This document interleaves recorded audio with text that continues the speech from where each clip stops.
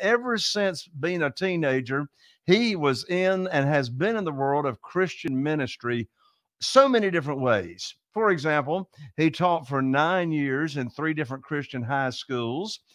He's also served as a worship leader and a youth leader in churches.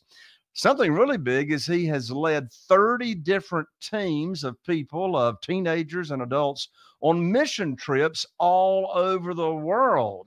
10 years he was a missionary and served in Budapest.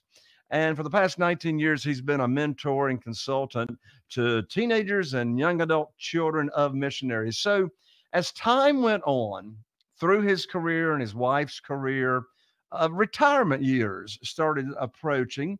And they quickly realized that, well, we really haven't saved up enough money to be financially free and take care of ourselves financially over the years.